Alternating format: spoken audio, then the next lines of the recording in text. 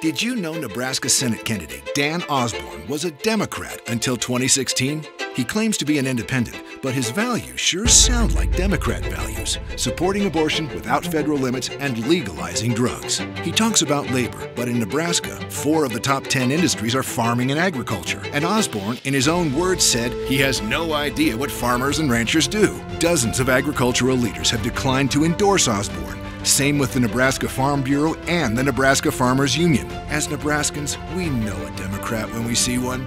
Keep Dan Osborn out of the Senate this November.